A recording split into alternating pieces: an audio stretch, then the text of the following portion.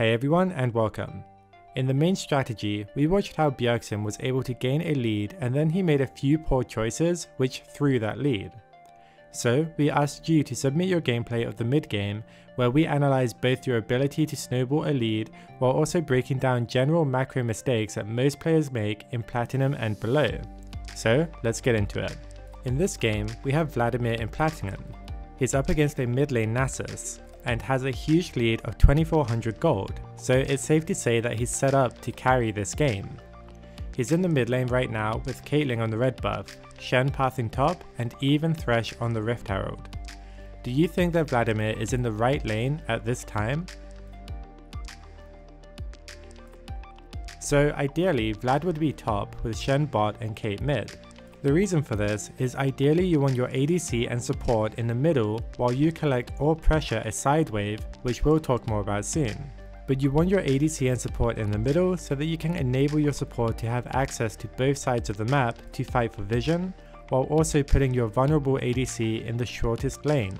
Anyway, with Vlad mid, he decides to let this big red wave push towards him to set up a freeze. This doesn't look too bad in the 1v1 since he just denied Nasus an entire wave, but can you tell why this was actually a huge mistake?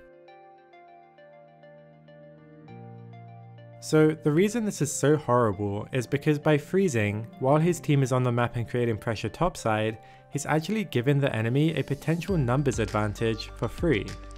By freezing, he keeps himself in the lane and doesn't pressure anyone else to go mid. So the enemy can win with numbers by making a play elsewhere on the map, and sure enough, they end up collapsing onto Caitlyn in a 1v3. Vladimir's response to this is to immediately start shoving mid lane. The problem now is that they no longer have their ADC alive, so they can't really get any value and only look for tower damage before the enemy rotates from bot lane to defend mid and top. For that reason, being this close to the tower for auto attacks is a big mistake. He knows for sure that the enemy Pyke, Tristana and Kayn are most likely coming for him from the bot side. Sure enough, they arrive and Vladimir chooses to engage instead of backing off, resulting in a thrown teamfight.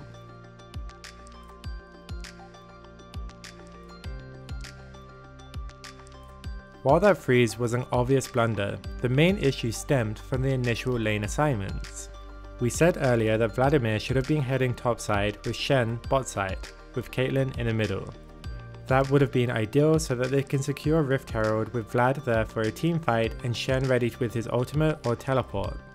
However, the second best choice would have been for Vladimir to go bot lane, which would have allowed Caitlyn to go mid lane instead.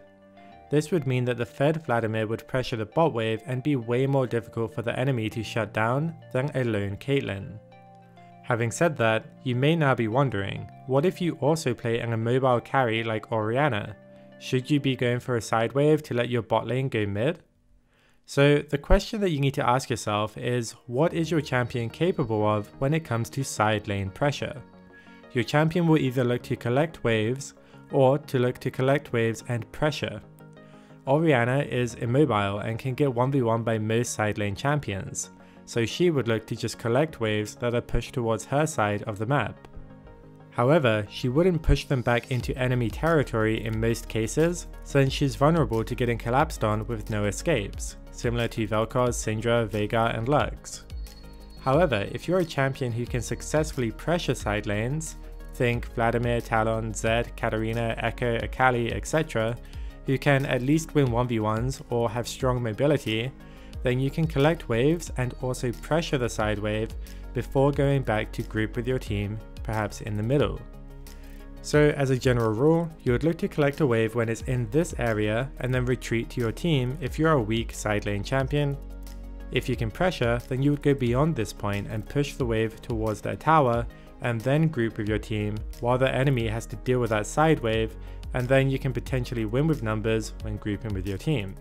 And we just want to quickly point out that if you are looking to pressure a side lane, then you wouldn't want to go to the side lane and pressure if there isn't a wave in the collection zone, since it would just waste a ton of time walking over there with no minions to collect along the way. You would much rather let your opponent push it out towards you while you're grouping with your team with a numbers lead, and then go and collect that wave and pressure. After resetting, Vlad is now pathing mid again with the Caitlyn heading into the bot side jungle. This is fine since Vlad gets a wave while Caitlyn does red, however Vladimir sticks around in the mid lane to push another wave all the way to the tier 2 tower. This is the wrong macro choice again because he lets Nasus pressure a side wave for free when he could be side laning into the Nasus, out pushing him and then securing a numbers advantage when roaming after pushing, which in this case could easily secure the dragon. The result is that Vlad got a couple of mid waves, stole enemy raptors, and lost around 40 seconds of tempo from being able to deny the push from Nasus. He heads bot side to collapse on Nasus with Evelynn, wasting a ton of time on the Scuttle Crab in the process. Once they finally reach Nasus, Thresh is also on the wave, sending 3 bot to kill him, again leaving Caitlyn totally exposed in the middle lane.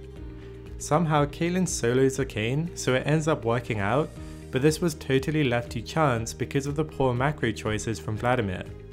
If Vlad went bot here instead of here, he could have had the wave pushed all the way to the tier 2 tower and then roam with his team to safely kill the low mid tower and secure dragon, a play with a super high chance of working out.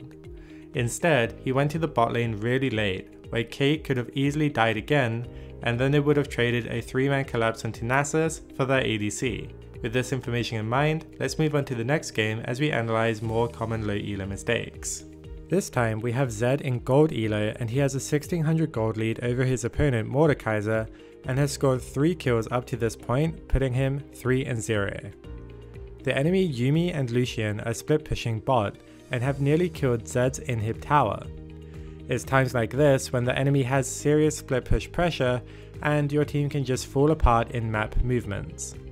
Zed's response is to recall and deal with it, which is the right call because his team is not reacting. However, Yorick then decides to do a late teleport to the bot tower, leaving Zed in base, and now he must decide which lane to go to. If you were Zed, where would you go and why? So the right call is to go top. This is because Yuumi and Lucian aren't going to stay this far up with Yorick's response, and Zed is now missing for them, so it's too risky to stay. Top lane is free to farm, making it the most efficient choice to spread gold across the team. There's no objectives to fight over, so it's an easy choice to go top and farm. With Zed making the mistake of following Yorick to deal with Yuumi Lucian, he wastes a ton of time as they just pull back, and now he has to share a wave with the Yorick. This then leads to Zed wasting a ton of time walking through the jungle, placing a weak ward in an area that he shouldn't currently be in.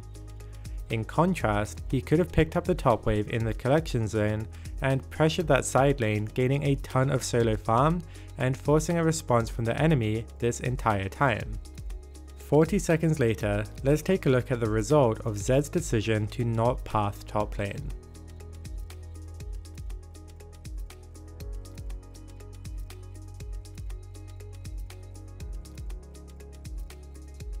Okay, so that was pretty devastating. Zed had a lead, he tried to force something which resulted in Lucian getting a quadra kill. Let's go back and understand why this went so wrong.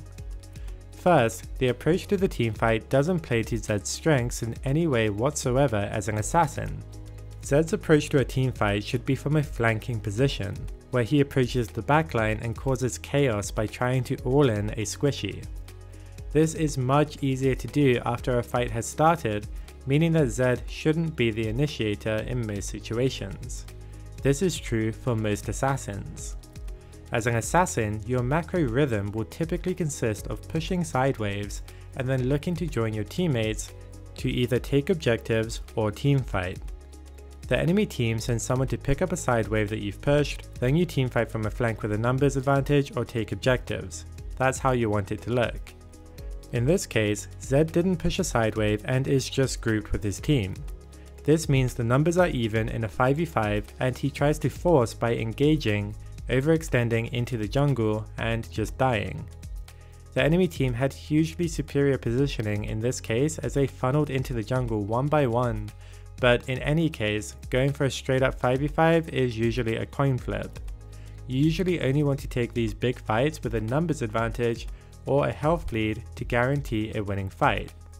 It's also worth noting that if you are the third player on your team, then your teammates will usually fully trust in bad calls like this and get themselves all killed.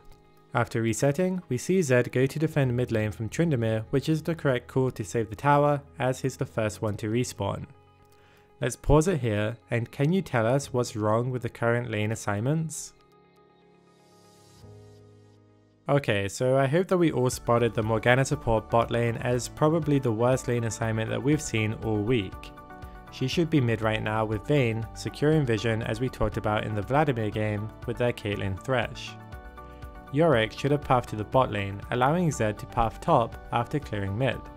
But this is a low ELO solo queue game, so how should Zed get these lane assignments even if he knew what the correct macro choices are?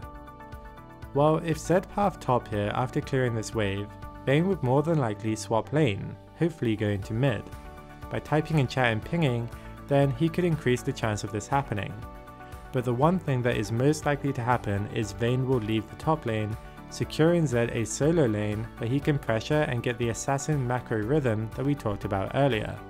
Instead, he goes into the jungle and starts killing wolves, and then Yorick gets caught mid and dies. If Vayne Morg had been mid, then they would have cleared the wave much more safely with both side laners generating pressure for their team. This ends up costing them an additional tower. Jumping ahead a couple of minutes, we see Zed respawn and once again must decide where to go. In this case, he finally decides to pressure a side wave, but picks the bot lane, which is actually the wrong choice. He should be pathing towards his teammates Morgana and Xin Zhao to secure vision around the Baron objective, and then look to pressure top lane while sending Yorick to the bot lane. This is because the enemy Tryndamere is most likely going to keep pushing bot, which Zed simply cannot deal with. He can make an educated guess that Tryndamere would go bot because he's been doing it the entire game, which most split pushers do, because bot lane is the furthest lane from the Baron, which is where most mid to late game action is, leaving them free to draw more pressure across the map. As we can see, he has to leave the bot lane as soon as he sees Tryndamere, wasting a ton of time and forcing his Vayne to recall to deal with Tryndamere instead of being able to stay in the middle lane. They do end up picking up some random kills in the mid lane, but Vayne also dies bot side. Now, after analysing Vladimir and Zed's games, we did see examples of them making poor macro choices but things not going too badly regardless. Like Vladimir collapsing on the pushing Nasa's bot when he incorrectly chose to stay mid, and he actually scored a kill which opened up the potential to secure Ocean Dragon right after. Or Zed going bot when he should have went top and then randomly scoring 2 kills in the mid lane, leaving his Vayne to die to the Tryndamere, going 2 for 1. But the problem with these choices, regardless of if the outcome was positive or negative, was that they were totally unpredictable. Therefore, you couldn't control the outcome. For example, if Vladimir had gone bot lane when he was supposed to, he could have had Nasus push to his tier 2 before pulling back to a guaranteed Ocean Dragon, a totally controlled positive from the correct choice. And if Zed had correctly chosen to go top instead of mid, telling Yorick to go bot to deal with the Tryndamere, then he would have had the bot lane controlled. Zed could then pressure the top lane and then roam towards his team in the center, collapsing on the mid lane with a numbers advantage, matching his goals as an assassin. Alright, so that was a bunch of macro information. Hopefully this guide helped break down some of the most common low elo macro mistakes which drives games into complete chaos. Thanks for watching, and we will see you next time.